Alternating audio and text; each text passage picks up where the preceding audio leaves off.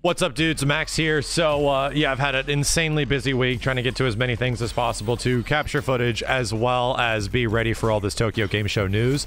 But the biggest stuff has been all the information that's popped out for Street Fighter 6, as well as Ken actually being a character that is playable in the Tokyo Game Show build of SF6, which is crazy. I got a unique opportunity with very little time to go check out the game as well as the character, and that's what I'm going to be talking about today. This is my first impressions of Ken. So once again, we're here like the third time with Street Fighter 4, Street Fighter 5, and now Street Fighter 6, where I get to tell you guys what Ken is like in the game. And this one has me pretty excited. A big shout out to Capcom for allowing us access to the build. This was very cool of them and very like spur of the moment that they were able to get us to do this. So we were able to get in, get some capture, and at least let me tell you guys about this. I'm going to be talking a lot about Ken, and I'll be giving some impressions in another video of other characters like Guile, Kimberly, and Jury, because they were playable. Admittedly, I put like 5 times as much time into Ken than any of those other characters, but I do have quite a bit of match footage to go over them. But let's talk about Ken right now, and my first impression of the character is also kind of similar to other characters in Street Fighter 6. Their toolkits are greatly expanded. I think I ended up getting footage of most of the stuff in here, and honestly, one of the best ways to get some better footage of the character is to first see what the CPU does. So there is quite a bit of that throughout this, and I do get some matches where we're able to figure things out, but the CPU really shows off, you know, oh, this is what's possible, and that's just the surface level of, you know, what's going to be possible with this character. Let's talk about base move list. So they didn't change much in terms of classic Street Fighter 2 Shotos. Ken does retain a lot of his old elements. He's got a Hadouken, he's got his Tatsu, and he got his Shoryuken, right? That's great. But the big one is all the little stuff throughout the previous versions of Ken throughout his history, where they have made some interesting adjustments as well as some new things. So, more importantly, what made Ken really fun in previous games? Well, he had previous mobility tools. So he had like a roll in some situations, he had a run in Street Fighter 5, and he had some pretty fun normals in previous Street Fighters like Street Fighter 4. I'm really happy to say that a lot of that stuff is actually here, along with new tools. So, let's talk about some of the new moves, and Ken's got a run. He does have a cancelable run that feels pretty similar to the speed of Street Fighter 5 Ken's run. You activate it with 2 kick buttons, and there's multiple things you can do out of the run, which lead to a variety of mix-up options. So if you press light kick after the run, he essentially stops. You can run cancel. If you press medium kick, he runs and does his overhead. And if you press heavy kick, I think he goes into his classic toe tap. So all of these are really good options, and they're pretty quick too. Ken's got a kind of a fast, kind of lightning fast overhead in this game, but those attacks are also related to another special move that he has, which is honestly one of my favorite specials that Ken has ever had, and it's his crazy kicks. Crazy kicks got that name from old school Super Turbo, where Ken suddenly had 3 different kick attacks that were attached to each of the kick buttons. So light kick, medium kick, heavy kick, and they did different properties. It's the same thing here, and they have follow-ups. So the cool part is that you do fireball forward with light kick, you get his classic like just sort of mid crazy kick. You get a heavier one on medium and an even slower one on heavy, and if you do the slowest one, it actually, I think, is plus on block, which is awesome. The light one is the quickest and is easiest to combo into. They do combo from lights, which is very CVS2-like, which I absolutely love. But if you press forward with the attack button again after, like forward light kick, forward medium kick, as well as forward heavy kick, it leads into like a Rekka situation. So the light one is like a low, and it's a check you low where they will be stunned, and I think you're left that advantage. It looks really cool. The medium one is a proper overhead, and the heavy one is like the most damaging big strike, but it's kind of like a high attack. I think it could be ducked. So it's really cool. Like if you get a couple of like short light on the ground, or I'm sorry, short jab, you can combo into these kicks. The EX version's also really good. It leads into like a big 3-hit combo. We saw that stuff in the trailer. So it felt very nice. Like light hit confirms with Ken felt like a classic thing that he's had in previous games, and they kept that, and I really appreciated that. The other new special he has is Shoryu with kick, and it's like a jumping, lunging kick attack that allows him to sort of like stun the opponent on the ground. It doesn't seem like it's kind of hard to figure out its usefulness. It feels sort of similar to the crazy kicks where the heavy one might be like relatively good on block, but it's a little slow. The weird part about it is if you did it after a target combo, and Ken's target combo, the classic one where it's like strong into fierce, medium punch to heavy punch, launches the opponent. And once the opponent is launched, you can do the move. And if you do the EX version, it catches them and like side switches and puts you into like a juggle state. And then you can like juggle the opponent with EX moves or super or anything like that. It felt like if you're gonna get your opponent into a target combo, you're not gonna end it with Shoryuken. You're just gonna go into this thing, it's gonna flip sides, and then you get another follow-up after. A lot of Ken's specials, I think it's the Shoryuken, the Tatsu, as well as the Shoryu with kick, this new like jumping lunging kick move. If you do these attacks out of the run, all their properties change. You get new special moves. Ken's Shoryu by default does not like his big flaming Shoryuken. It just is a regular classic Street Fighter 2 Shoryuken.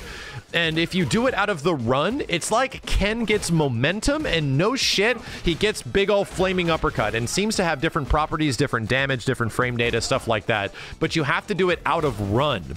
And the same thing applies to Tatsu. Ken's Tatsu gets fire on it all of a sudden. If you do the Tatsu, which does more damage, I don't think they're high attacks anymore. I think they were mids. I was like, oh, okay. So this leads to new combo stuff. It's a really big corner carry sort of move that you would want to use. And then finally, the other attack, the jumping, lunging kick attack, turns into a big fire spin move, and it gets much faster, and no kidding you, leads to a huge juggle situation where you don't even have to use the EX one. So after target combo, you do a run cancel into the big spinning kick attack, they flip sides, and they're left in a juggle state, which gives you essentially like a meterless juggle opportunity to go into super or go into uppercut, or if you want to spend meter in the end. It's actually really cool. So this stuff is fun, right? Granted, the other things that are really fun on Ken are the fact that his buttons are great. He has a great low forward. His standing heavy punch, I thought, was his standing medium punch, but it's this huge, like, lunging standing heavy attack that feels very good to, like, cancel into drive rush combos and stuff like that. So I was quite impressed. And I do have to say, on a visual level, I was kind of surprised how much older they made Ken look. In some of the shots, he looks quite old, but when it comes to the super flashy animations that Ken has and his big supers between his level 1, his level 2, and his level 3, man, these huge cinematic things are extremely cool looking and is honestly, in my opinion, the best that Ken has ever looked in a 3D Capcom game. It was one of the biggest complaints I've had about Ken as a character is that his visual style in Capcom fighting games just hasn't looked great. Between him looking like He-Man-like, and he still looks He-Man-like to a degree, but just cooler, to whoever the hell was in Street Fighter V and his goofy hair. All this stuff looks amazing. There's a lot of physics. There's a lot of flowing motion. I'm not completely sold on his costume. I do like it, but it's a very different thing, and apparently Ken's going into hiding or some nutty story that we don't know the entirety about, which we're probably going to find out in the story mode. But I'd say overall, I'm very impressed with his visual design, and I don't think I've ever been more excited to play Ken in something in a very long time. So let's just finally talk about his supers and stuff, because I am going to have a video that goes over every single super in the game, and some of the critical arts have changed. Some stuff there just wasn't there before in the old Summer Games Fest build of the game, so I'm going to have another video that I'm going to put together coming out very soon that is going to go over all of the supers and their visuals and how the regular ones look compared to the critical arts and the level 1s and the level 2s. Coming very soon, so don't worry, I'm going to be editing that. But Ken's supers are great. His level 1 is done fireball back with kicks, 2 fireball backs with kicks. And it's a great, like, just get damage out. It seems to combo from anything. It combos from toe tap and stuff like that. It's very good, but it doesn't combo, obviously, after special moves. So toe tap is acting as a command normal, I think, so that's why you can combo after it. His level 2 is Shippu Jinrai. There's a lot of references to Third Strike in this thing, which is extremely cool, and is a very functional super. It's easy to combo into this thing, and is probably the one that you're going to be seeing the most. because funny enough, his level 3 is a super cinematic, like Shin Shoryuken, like Shinryu Reppa sort of attack, and it looks very much like Street Fighter 4 and how Street Fighter 4 his Ultra 1, you know, in the old game. It's very much like that, where if you connect with the cinematic version of it, you get the big crazy cinematic, and he has like a punch down for the critical art in the end. Super sick looking. But it does have the same functionality as the old Ultra, where if you whiff the opening hit of animation, like if you cancel it after a DP and go into level 3, he does like the Shoryu Reppa that comes out after, and it allows you to get a follow-up. There's enough juggle where you can get a DP follow-up and possibly even more stuff if you want to use like EX attacks and things like that. That could be potentially worth it, where you might want the juggle more than the cinematic. I don't know. Either way, it's cool that it's got multifunctionality, and you have to figure out ways to combo into the cinematic when I just didn't have the time to figure all that stuff out. I will say I am pretty damn impressed with the character on a first playthrough. And easily, of all the characters that are in Street Fighter V right now, there are some others that I have some interest in, but Ken is clearly like the one that everyone's expecting me to play, and is one of the characters that I'm possibly the most excited for gameplay-wise and story-wise and visually than any Street Fighter character.